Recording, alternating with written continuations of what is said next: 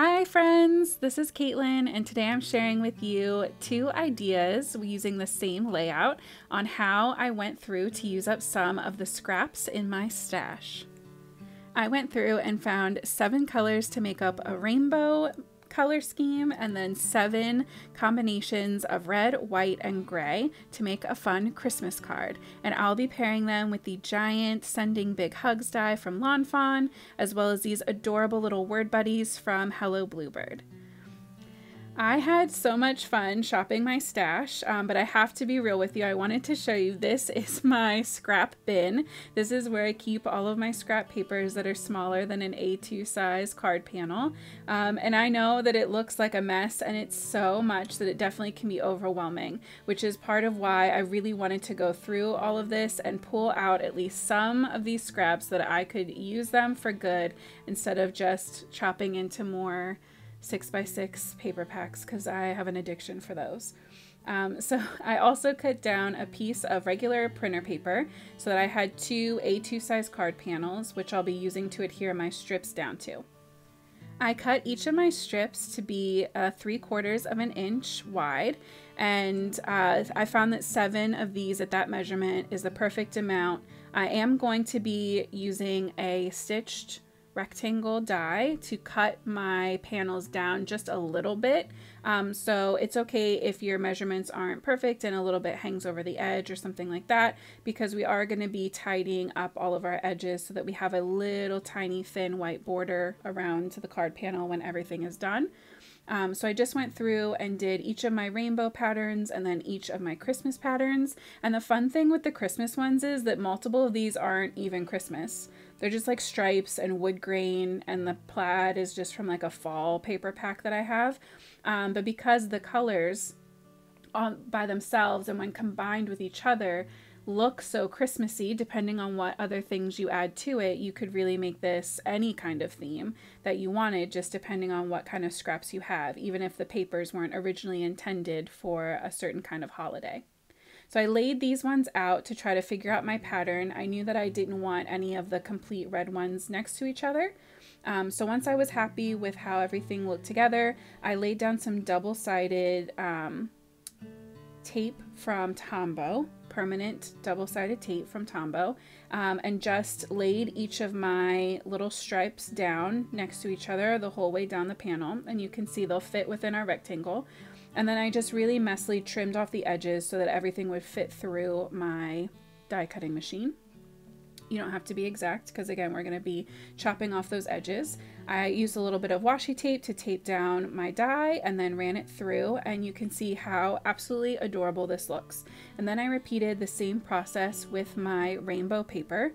I just think that this is so fun. If you wanted to make a baby card, you could do like a pastel rainbow, or you know, any kind of birthday theme, just really depending on what you have, or just keep it super neutral.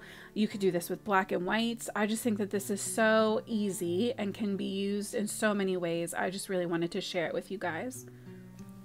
I'm always looking for ways to use up my scraps. So if you have any ideas on anything you figured out, or any other videos that you've seen, or creators out there making things with scraps that you think I should know about, please leave me a comment down below, and I'll definitely check them out. I will use every scrap using idea I can get my hands on. So I cut my giant sentiment die out of some white cardstock 4 times, so I would have 2 for each card, so to layer up. And I lost the little tiny dots for the eyes, so you can see I'm going back through my little trash bin that I keep on the side of my desk, and that's why I never throw anything directly into the big trash can, so I can find them when I need them. So then I cut down some and folded some regular A2 size cards just out of, again, plain white cardstock. I think this is the Nina 80-pound weight. And then I'm going to start adhering my whole card together. So I laid down each of the panels, leaving that really cute little crisp white border around the edges, and I just wanted the little bit of white to help tie in with the plain white sentiment.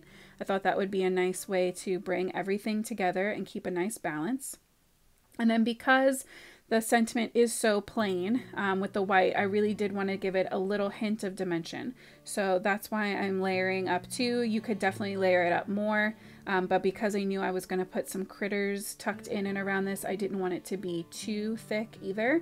I just wanted it to have a little bit of extra presence on the front of the card. So I adhered my little dots to each other as well, and then it was time to start laying them down, just using a tiny bit of liquid glue on the back. Right now I switched back over to my Honeybee Stamps Precision Glue.